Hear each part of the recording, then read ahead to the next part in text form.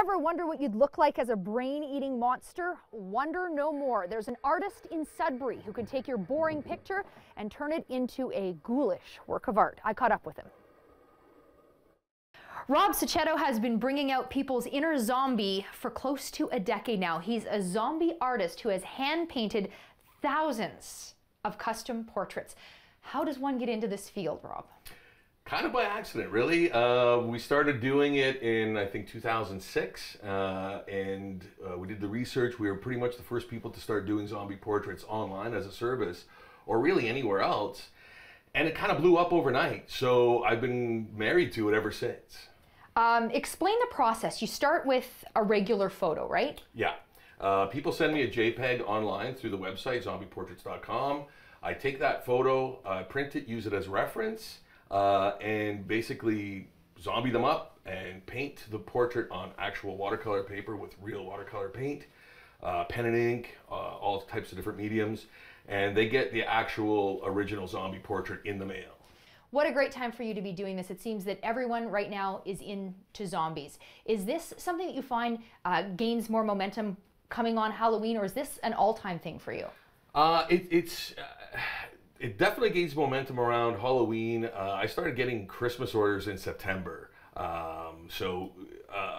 Halloween's a great, a great sort of push. People get it for Christmas, which is crazy.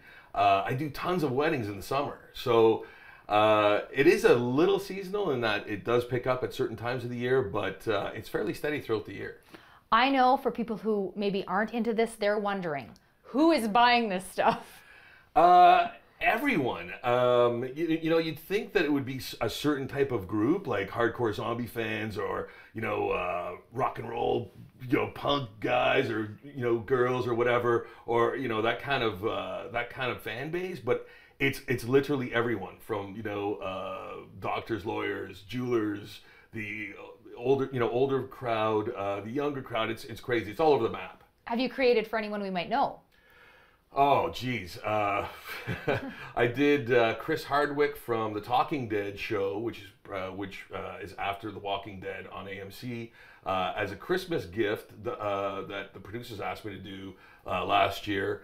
I've done everyone from Scott Ian from Anthrax, from the band Anthrax, to a slew of celebrities for my Zombie Wood book. So like over 120 celebrities for that book. So yeah, I've done many celebrities. Yeah. That is very interesting, and I couldn't resist asking you to do one for me. So let's take a look at the finished, the semi-finished product. Certainly, the sure. product. It's a work in progress. Yeah. Okay, let's take a look. Sure. Yeah. Oh my gosh, it's great.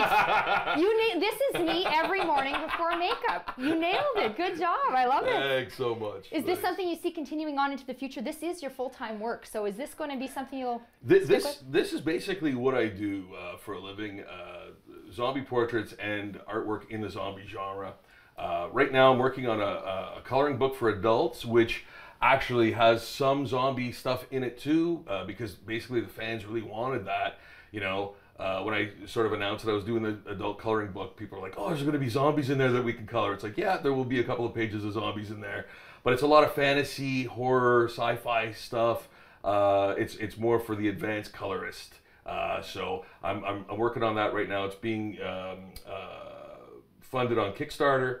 So anyone interested in that can look at Kickstarter for that campaign, and it's going to be huge. So I hope that kind of takes off in another direction too, because I really love doing that. That's a lot of fun as well. All right, well, thanks so much for sharing this with us. It's been a blast. Thank you.